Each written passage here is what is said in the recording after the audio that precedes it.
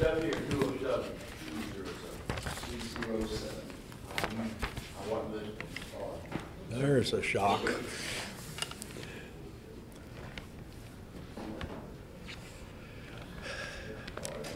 When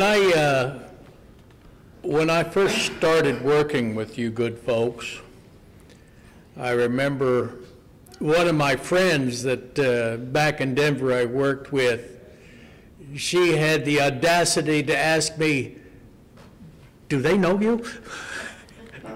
I said, "Yes, they know me." And then she says, "And they hired you anyway?" But anyway, when I first started, after the gospel meeting with Gary Summers was over, we began studying in 1 Thessalonians chapter 4. We should be in, no, I'm not going to say that. 1 Thessalonians chapter 4. And I noticed the word beseech came up in verse 1. And then it came up in verse 10. And it'll come up some more in 2 Thessalonians. And then I preached a sermon from the book of Romans, and in Romans chapter 12, verse 1, there's that word beseech again. I preached a sermon on Philemon, and in verse 9, that word is used again. And Brother Hatcher gave me a list, I think it was Monday, to preach from. You know, anytime the elder gives you some paperwork, and oh, this would be good sermons, you know what that means. No, he wasn't pushing me, but I was already intrigued, already interested, and he found the word comes up 22 times in the New Testament. That would include Hebrews, because it comes up twice in Hebrews. And now, of course, we know that the author is God himself, but most people believe that Paul wrote Hebrews because the similarity of writings is exactly the same. You could read 2 Timothy 4, and then you could go into Hebrews chapter 12, verse 1, chapter 1, verse 1, and not miss anything. You would think it was the same writer. But 22 times, which is interesting. So I already preached from Romans. We already talked about 1 Thessalonians, preached from Philemon. But there's another passage that came to mind. And this is one that we're all familiar with. And that is Romans chapter 16, verse 17. And by the way, when I referred to it as a favorite word of Paul, and it was, I believe. But why? Why did he use that word so much? Well, first, it was because he was told to. He was inspired by God to use it. But I think there may be another reason, and this is just my personal opinion, and that and $15 will get you a cup of coffee at Starbucks. But you think about these congregations that the Apostle Paul started throughout Asia Minor, throughout Europe. And we're looking at members of the church who were basically new converts. They were new Christians, and the majority came out of paganism. They were Gentiles. So they had been worshiping a plurality of gods. Now they were just worshiping and being faithful to the one true God. Now, parents, you remember when you had young children at home, you knew the importance of trying to instruct them, to teach them how to act, and probably even beg them from time to time to do what was right. That's what Paul's doing here. Now that word beseech, if you remember right, comes from a Greek word parakaleo. Now the word para means to the side of, and kaleo means to call to one side. And that can be done in a number of different ways, or a number of different definitions. It can be exhortation, entreaty, comfort, instruction. That's how Thayer defines it. But you could also include to implore or to beg them to do this, them to do that. And in using this word throughout the New Testament, a lot of times Paul is addressing problems within the church, like the problems of division. In 1 Corinthians chapter 1, verse 10, I believe that word beseech is found there as well. The division that was ongoing there at Corinth, he addressed. And he addresses it with the church in Rome as well. And that last chapter, along with all the salutations that he was making to the brethren and the churches of Christ salute you. All the different congregations throughout the world were saluting the church at Rome. He states in verse 17, "Now I beseech you, brethren, mark them which cause divisions and offenses contrary to the doctrine which ye have learned, and avoid them." That's, again, a passage that faithful congregations are very well of. If you're not in a faithful congregation, you may never have even heard of that verse. Now, that being said, what was so important that Paul would use that terminology for the church at Rome? Either there was ongoing problems, or he knew there would be problems that would arise. So divisions, and then the word offenses. Two different words, of course. The word division is defined as dissension, parties, or a party spirit.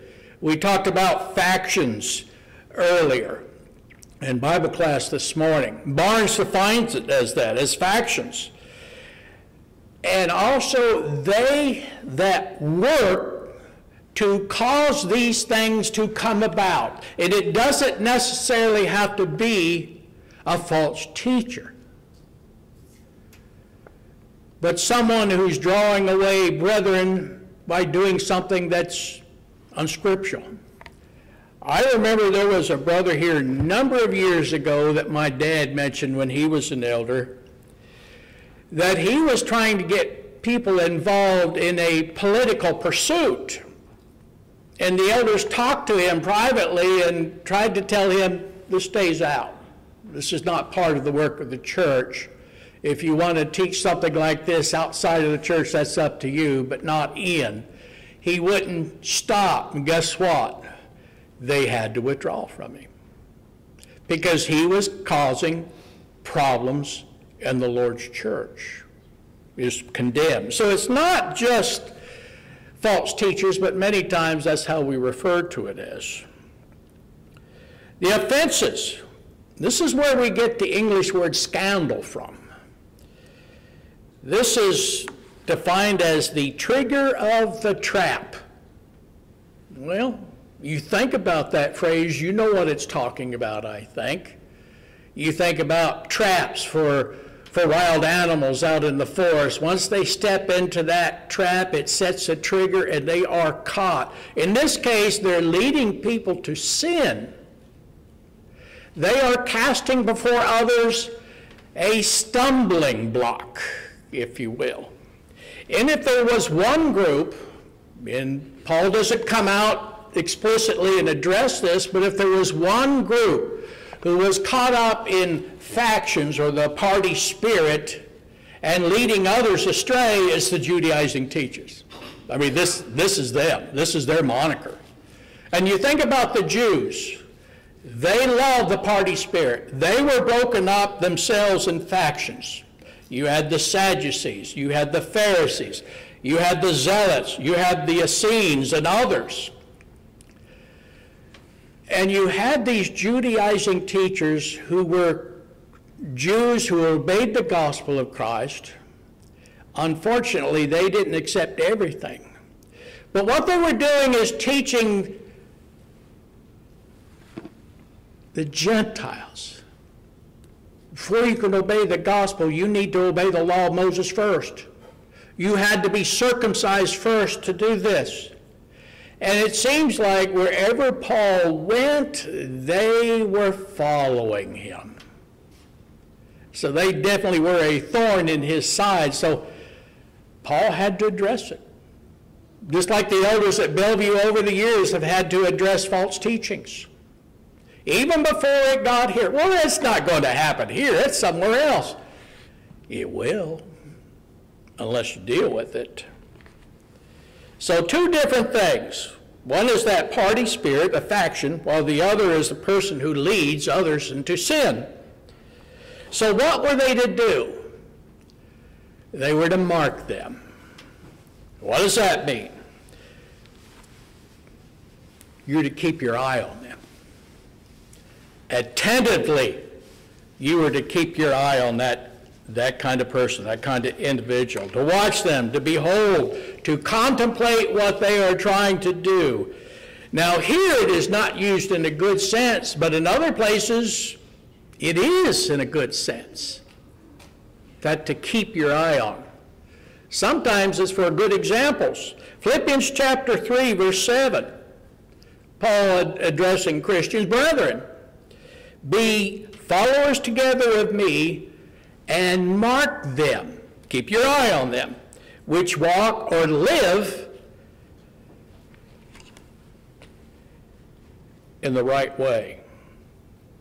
To walk, to live, so as ye have us for an ensample, an example.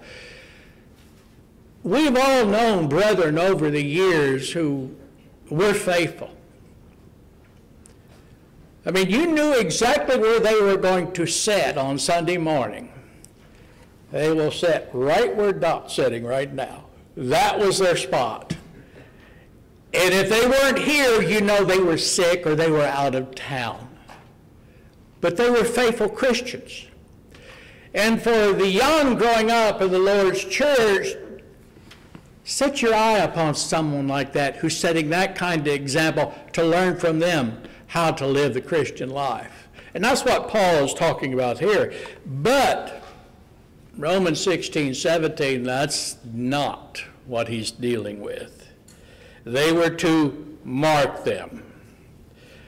Some have stated, well, yes, okay, you're to mark that individual, but that doesn't mean you have to withdraw from them. Well, I guess that's true if you stop right there.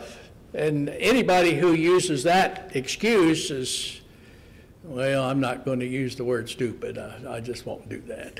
But that's not someone who's very smart, for sure.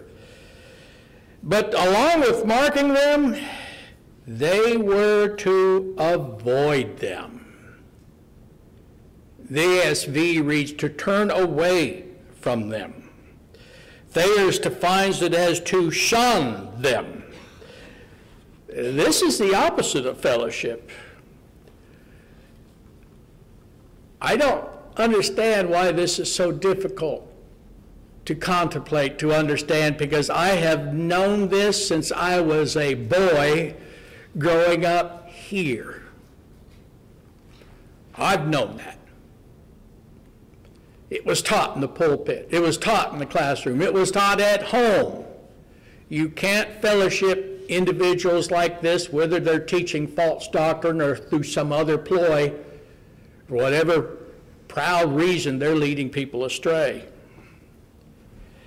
And I couldn't help but think, what if these colleges, we referred to, or we used to, Christian colleges, I don't know one anymore, but what if they actually practiced what Romans 16:17 teaches? What if they continue to practice 2 John 9 through 11, Ephesians 5:11, for example? They would have been putting out young men and women out into the world who were faithful, not leading people in the congregations that they went to astray. And I remember one brother talking about the Memphis School of Preaching, that they do not believe these verses. They do not believe. And he stated 2 John 9 through 11. But they also don't believe Romans 16:17 because they're not practicing it. But what if they did? These schools of preaching that once were faithful would be sending out young men to preach the gospel who were faithful. But they don't do that anymore. And have no fellowship with the unfruitful works of darkness, but rather reprove them, Ephesians 5:11. Now, we talked about the heretic earlier today. In Titus 3, verse 10, a man that is an heretic, one who has that faction spirit, after the first and second admonition, what were they to do? They were to reject that individual. They were to withdraw from them, refuse to avoid them. But why was Paul telling the brethren at Rome to avoid, to mark individuals like this? Simply put, what they were teaching, what they were practicing was causing or would cause others to turn away from the doctrine of Christ. 2 Thessalonians chapter 3, verse 6 is another passage that we sometimes or want to go to. It states, now we command you. Now hold it right there. A command. Another word, that's an order. We command, we order you, brethren, in the name of our Lord Jesus Christ, by his authority, that they will withdraw yourselves from every brother that walketh disorderly, and not after the tradition which he received of us. Disorderly. Out of rank, out of step, is what that word means. This is an old military term. And some of you old folks who've been in the military, you know what that means. Some of you who are in the Army or in the Marine Corps, the Navy. By the way, the Air Force didn't march. We got on planes and they took us places. But if you were marching in a parade ground, and we did at graduation ceremonies, you know what it means to be out of step. You've got this long line, there's lines in front of you, lines behind you, and you are all in order when you are stepping forth. If someone in front of you was out of step, guess what? You're going to be out of step. The person behind you was going to be out of step. It would be a ripple effect until that old Navy chief or that sergeant came back and started yelling at you to get back in line. But this is the effect that it would have. This is the effect that this would have in the Lord's church as well. That sin would just grow within a congregation.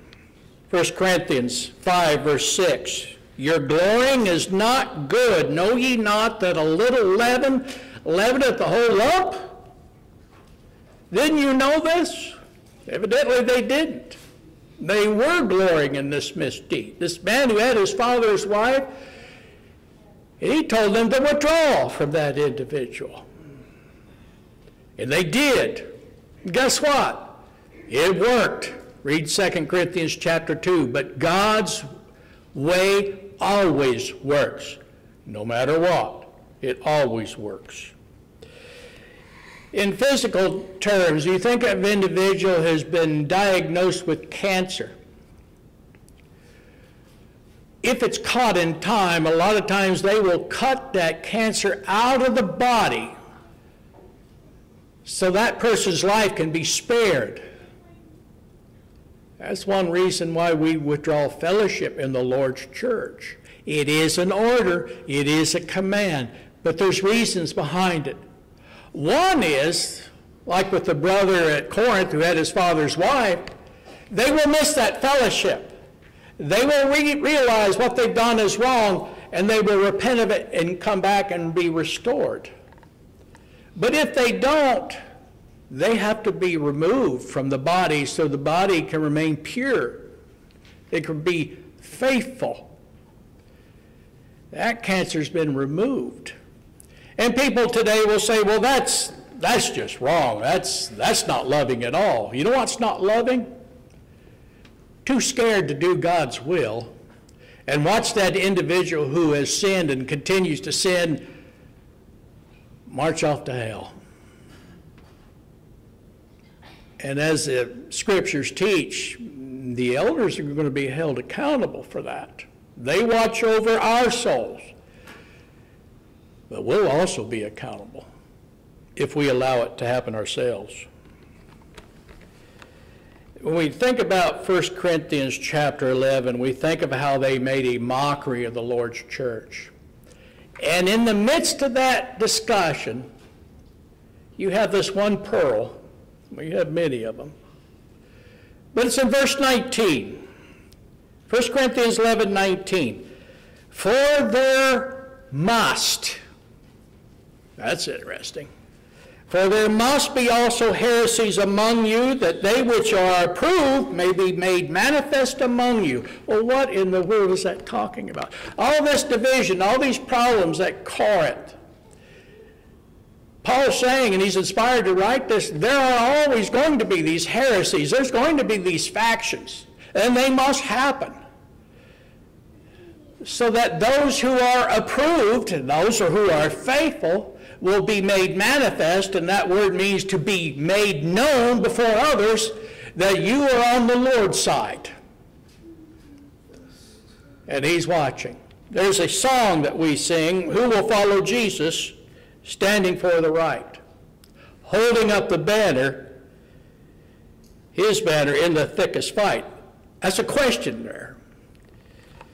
Listening for his orders, ready to obey, who will follow Jesus, serving him today? Question mark. And this hymn ends in a question mark. So are we on the Lord's side? Or are we not? And there's no in-betweens. Factions, American Standard Version defines it that way. 1 Corinthians 11:19. Think in our time, going back, say, 50 years, how many false doctrines have been taught and have crept into the Lord's church itself. Now think of how many people have been led astray through other avenues. Too many. And so many congregations no longer are the Lord's church because of these outcomes. And when division comes to a congregation, and Bellview has seen its share of divisions and breakups going back into the late 60s to now, it's difficult. But when the dust clears, as the saying goes, and the heretics leave, there's no doubt that that congregation, Bellview in the past, has been smaller in number, but it's also purer. And God's watching this. And he's watching those who have stood for him. Brother George Darling, he was a fiery gospel preacher. And he talked about divisions in the church, and well, we don't want to do anything because it will rip the church apart. He basically had to say, let it rip. Let it happen. 1 Corinthians 11:19 says these things must take place. It reminds me of 1 John 2:19, the apostle of love. They went out from us, but they were not of us. I think of the Memphis School of Preaching for myself. They were not of us. They acted like it, but they weren't. For if they had been of us, they would no doubt have continued with us, but they went out, that they might be made manifest, made known, that they were not all of us. And division hurts. You lose friends. One of the divisions here at Bellview, my mother said she lost her best friend. And sometimes you lose family members.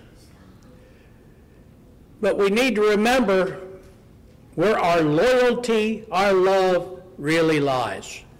And that's with our God. Not with the school, but with God. Matthew 10:37, he that loveth father or mother more than me is not worthy of me, and he that loveth son or daughter more than me is not worthy of me. That's a pretty powerful statement. Well, that just about sums Romans 16:17 up.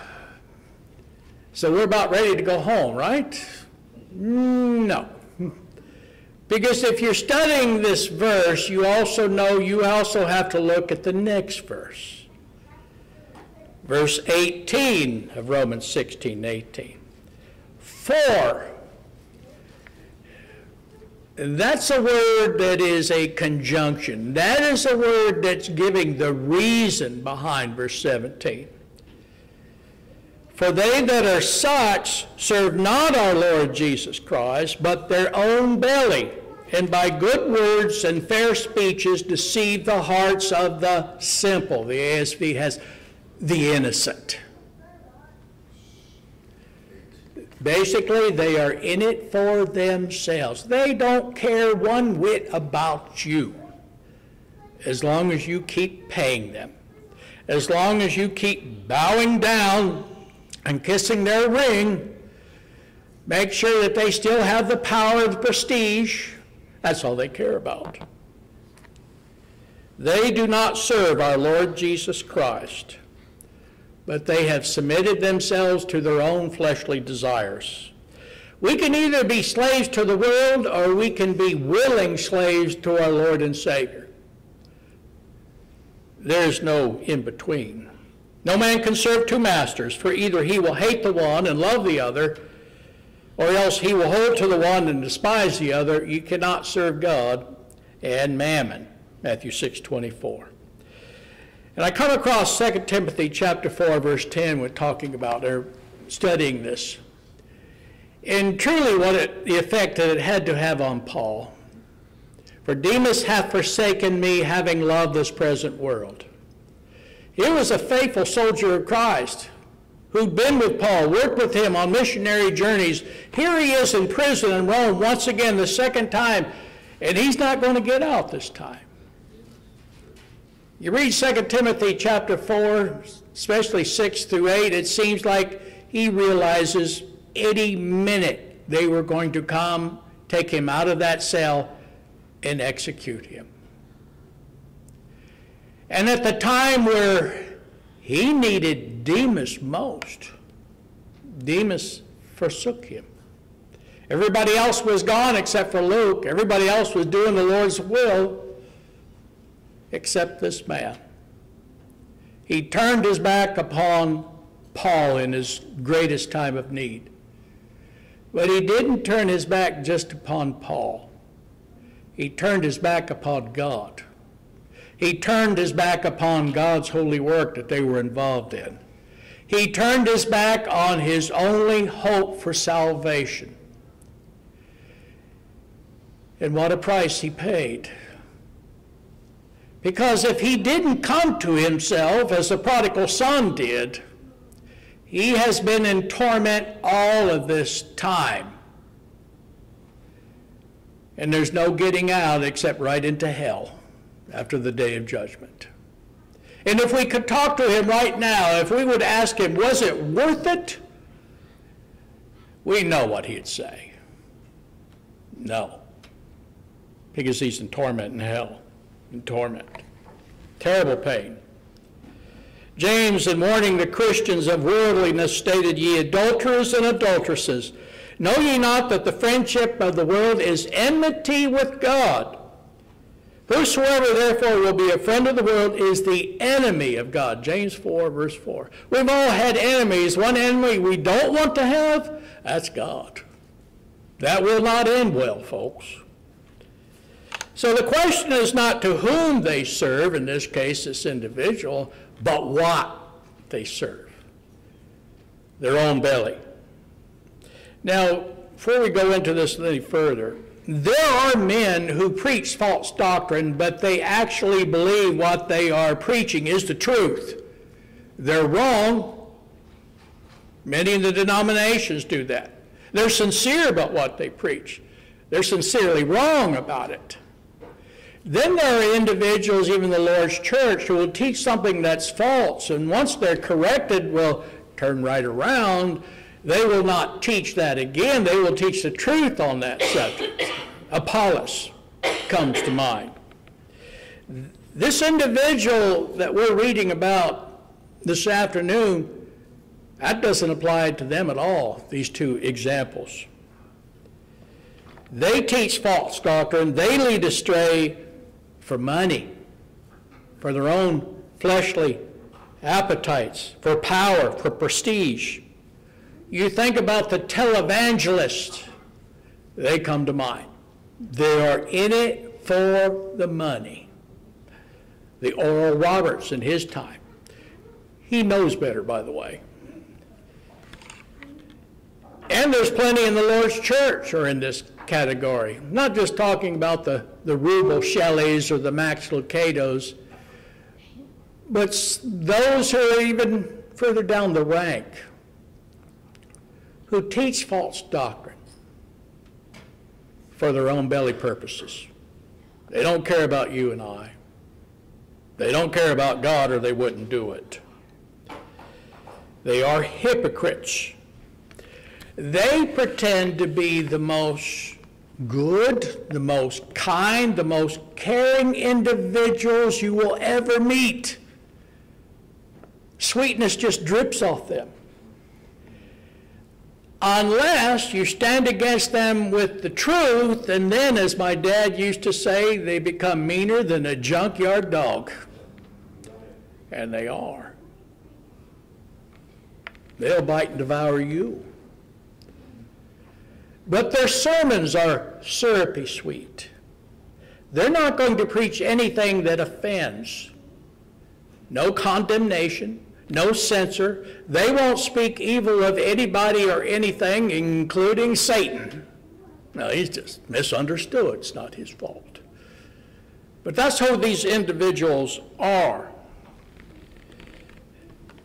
Jesus stated, "Beware of false prophets which come to you in sheep's clothing, but inwardly they are ravening wolves," Matthew 7:15. It's a great comparison to the people in this verse here. In Colorado, I think it was about a year, maybe 2 years ago, they started to introduce wolves. There's a lot of ranches and farms there. You know what's going to happen. A wolf will do what a wolf does. And one wolf killed a calf over on the western slope. Not evil, it's just what they do. It was hungry. Here's easy prey. So it killed it. I'm sure it partially ate that calf. But when a wolf attacks prey, it rends, it tears, it is absolutely vicious. Nothing compared to these false teachers, though. And they do it spiritually.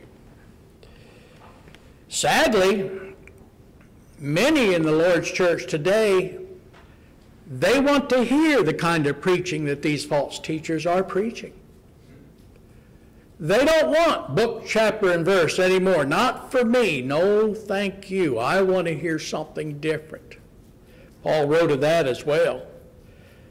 For the time will come when they will not endure sound doctrine, but after their own lust shall they heap to themselves teachers having itching ears, and they shall turn away their ears from the truth, and shall be turned unto fables. These are messages these individuals can, I hate to use the word preach, speeches that they give. That could be spoken of in any denomination in town today. It will sound just the same. There's no difference because it's not God's word. My dad, okay, here we go. My dad was up in the Seattle area. He was seeing his granddaughter, who was stationed at the Navy on Whidbey Island. They made a movie from that place years ago.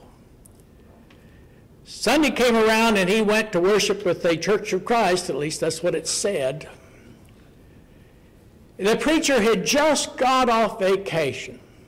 Guess what his sermon was on? It wasn't from the book. It was about his vacation. Knowing my dad, he just stayed long enough to find out, how far is this man going to go? When I was preaching in Cheyenne, there was a rather large congregation on the other side of town. That wasn't High Plains, by the way. But we had some visitors, and they were from Florida one Sunday. They had went to the large congregation that morning. They chose us that afternoon. We met at the scriptural time of 6 p.m., by the way. But after the sermon, two of the men came up to me and wanted to thank me for opening up the book. Well, that's my job. That's the preacher's job, preach the gospel. But he mentioned that the preacher at the other congregation didn't mention even one verse in his sermon. The closest he got was to alluding to a passage. That's the closest. That was that congregation. And they lied to the membership by telling their members that we were the ones who were liberal. They lied because they didn't want them to know the truth. Well, so what is the outcome with all of this? And by smooth words and flattering speech deceive the hearts of the simple. Then that's the New King James Version. American Standard Version, and by their smooth and fair speech, they beguile the hearts of the innocent or the harmless. I was working on this last week, and I thought to myself, I can't believe that J.D. Tant ever preached something with flowery speech, trying to beguile the members, smooth words. You know anything about him? Yeah, it wasn't the way he preached. It was the truth, and it was fiery. I think he even had a pistol on the pulpit or on him while he preached the gospel. One brother referred to them as religious con men that we have in the Lord's church today. That's a good analogy. Satan used this and still uses this tactic. I'm going to close with Proverbs 14:15. It reads, "The simple believeth every word, but the prudent man looketh well to his going," how he lives, the direction that he's going in. Not the simple, and we don't want to be the simple. So we can understand why Paul implored, beseeched, begged these brethren to be watchful of those who would lead them astray. That is the elder's job here at Bellview. But also, in a sense, that's all of our jobs, to mark them who are out of step, who are either teaching something false, and that usually starts, they come in, as Michael stated earlier, privately. They have their small little groups or cliques. Before you know it, the congregation is gone. We need to watch them. We need to avoid them. Cannot have any fellowship with them. They deceive and beguile. They lead astray. And they'll lead our souls astray if we let them. So with that being said, are we of this afternoon of the prudent, or are we of the simple? Which is a good question to ask. And even ask now. If you're not a child of God, you need to be. Because if you're not, you have absolutely no hope of salvation. You can attend as many denominations as you want, but that's not the Lord's church. This is. And it will be as long as we continue to stand on the principles that we know we need to stand on. Hear, believe, repent, confess, be baptized for the remission of sins, and then he will add us to his church. If as children of God, are we of the prudent, or have we become simple? Another word would be foolish. If you need the prayers of the church on your behalf this afternoon, we pray, beseech, beg you to make your wishes known. Let's all stand and sing.